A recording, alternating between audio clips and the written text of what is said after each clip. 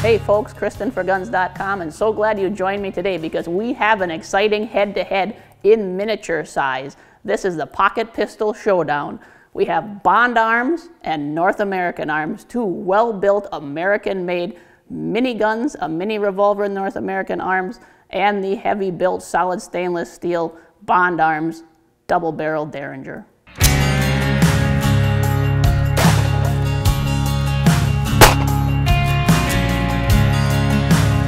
So if you're watching me right now, I know you're already interested in this pocket pistol market, and that's awesome because these are two exciting guns that I'm glad to share with you. But what are the questions that you want to answer when you're considering these two? Which one would you want? Why one over the other?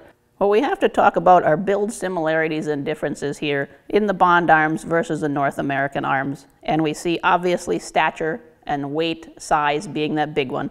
But we see with the North American Arms, they're mini revolvers. So we have 5 shots of the rimfire versus the Bond Arms derringer-style, which is a big bore 2-shooter. So 2 shots of a more potent chambering. We have a nice solid stainless build on both of them, American made on both of them, single actions for both. Fixed sights, short range, pocket pistols, both of them intended to get the job done and to be with you when you need it. We start with the Bond Arms, and these babies are a handful. These are heavy-built stainless steel center fires in some potent rounds, like the Rowdy in .45 Colt and .410 shotgun, a hand cannon, but one that's controllable, or what we have here, the 9mm version. Maybe you prefer a .357 and .38 special, that's available as well. But when you want something that's going to have plenty of stopping power, if you're hiking in bear country and you need a boot gun or a backup, Bond Arms is a solid choice. North American Arms does just the opposite. You get that same small frame with incredibly light weight and in rimfire calibers. These are both .22 Magnum. Now that has some stopping power when you're talking about rounds like a Critical Defense or a VMAX or some of Federal Premium's great rounds. It's probably not the best choice for self-defense or hiking in bear country. It's definitely better than nothing, but the size and the weight of this gun means that you will always have it with you because it's so easy to conceal. This is a true pocket pistol that gives you a nice option for the ultimate in deep concealment. One thing that we have to talk about, because you already know that I'm a big fan of both of these, is the limitations. And yes, there are some limitations when you're talking about pocket pistols. This is not something you're going to competition shoot with. It's not something that you're going to hit at great distance. You can maybe do some trick shooting and pull some magic out of your hat once in a while, but this is an up-close and personal protection firearm. It's primarily a backup. They're great guns. You just have to know your limitations. This is the Rowdy, Rough and Rowdy in .45 Colt. These are the Hornady Critical Defense 185 grain FTXs, 2 shots, 7 yards.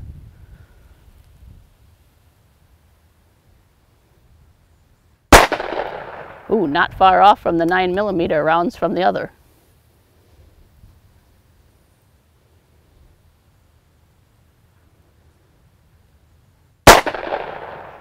And a little high on that one, but you know what, in a defense distance, that's still center mass. Now, with the .410, these are high brass game loads, 2 shots, 7 yards, same target.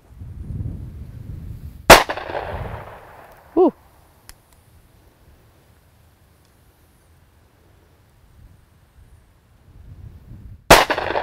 Now that pattern opens up just at 7 yards, but you know what? I don't want to be on the receiving end of any of these if you're an intruder. Getting ready here for accuracy test at 5 yards now with the Ranger 2. It's going to be 3 rounds of CCI birdshot, that rat shot, snake shot number 12, and then 2 rounds of the CCI VNT varmint tip.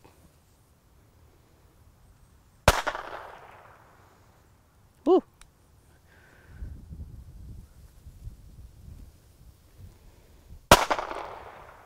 That shot covered the paper nice, and the other one almost right in the center.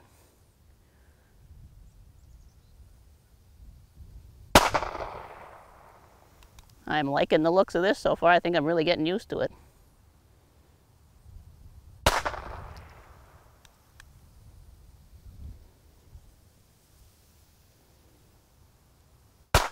Ooh, boy, that shot really rattles the paper. Here's our 5-yard target with the North American Arms, the Ranger 2. There's the 2 of the CCI VNT, which we see there, that varmint tip in a 30 grain, and the bird shot there, that 22 mag shot shell from CCI. That's number 12 shot, and that thing really blankets this. You see, even at 5 yards, I'm covering that whole page. All right, so you've seen us on the range. We know the limitations of both of these. It's a short range backup gun, a pocket pistol, a protector for when you're in a jam. So which one is the right one? The answer is simple. Both of them are. I want both of these. It all depends on what solution you need and what problem you're trying to solve. If you want something that has got some real knockdown power and is going to get the job done, and you're not afraid to sacrifice a little bit bigger size and weight and recoil, Bond Arms is the one you need. But if you want something that has the ultimate deep concealment that you can bury in your pocket or in the palm of your hand, that's lightweight, in a rimfire with not much recoil, but you're willing to sacrifice that not as much knockdown performance, North American Arms is where it's at. And guess what? Depending on what I'm doing on any day or for any given task, I want one day this one for a backup, maybe next week, and if I'm going up into the mountains and it's getting rough, I want the Bond Arms. So the answer is, if you can afford them, get them both and be ready for anything. I'm so glad you joined me today while we took a look at 2 of America's finest, hands down, pocket pistols. The North American Arms specializing in rimfires and the Bond Arms specializing in heavy hitting overbuilt center fires.